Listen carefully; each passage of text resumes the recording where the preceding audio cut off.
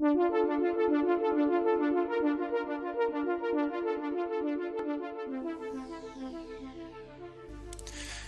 in 12 we have a range of new fall-offs that work in combination with mesh operations.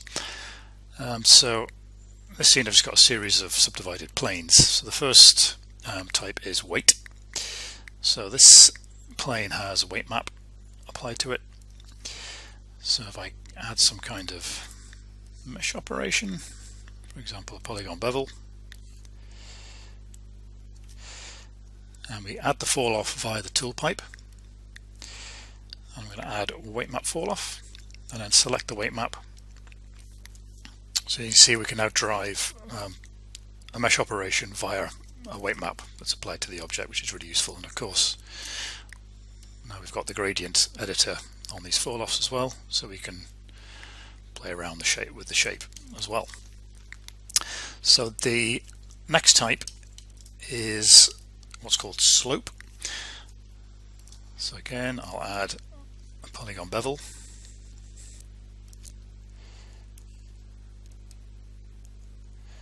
do the same thing there, and go to the tool pipe, and this time add a slope fall-off. And what this does, if I run the move tool, is it creates a kind of a locator here, and it works off an angle, an angle generated from the axis of this locator. So at the moment it's 90 degrees. So as I move this locator over the top of this plane, you can see how it's being beveled. Everything within that angle is being beveled. If I reduce the angle, I reduce the amount of offset on the bevel, and of course again I can use the gradient editor to modulate that effect. And then there's also an area fall-off. So on this plane this plane is made up of polygons of different sizes. So again, if I run a polygon bevel,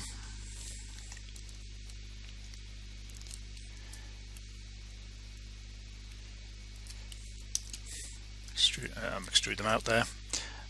This time I'm going to add an area fall-off.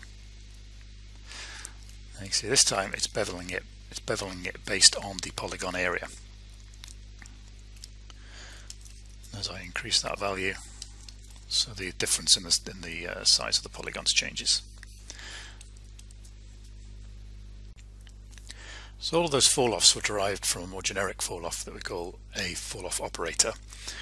And a fall-off operator is a fall-off that can be rigged. So in this very simple example, we've got a cylinder here. I'll just add a polygon bevel again.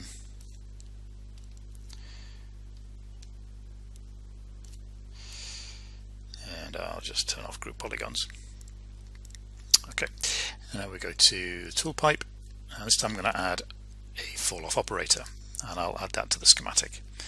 Now if I go to channels, in here it lists all of the information that it can derive from the object it's attached to, that it can use to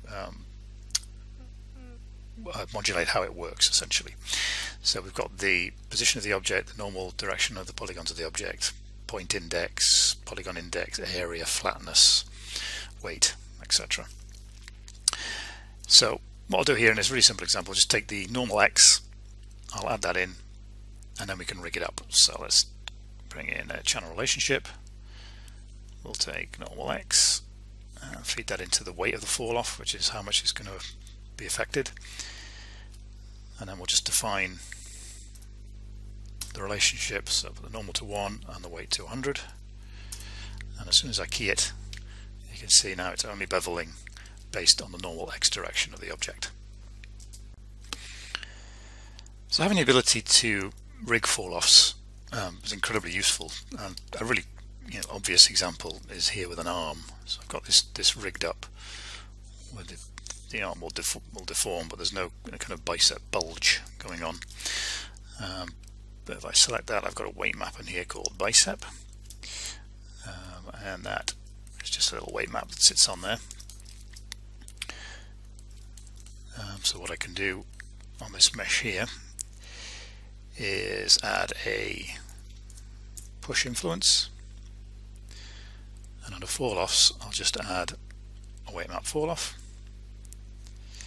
And let's choose bicep. And then what we can do is rig this up. So I've got my rotation X channel there. Take the push influence and we'll add that in. And then we'll just set a relationship between them.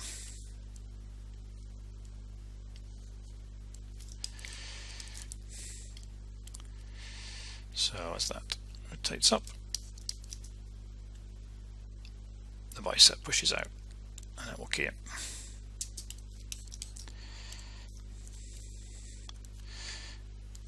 And now we've got that bicep rigged up.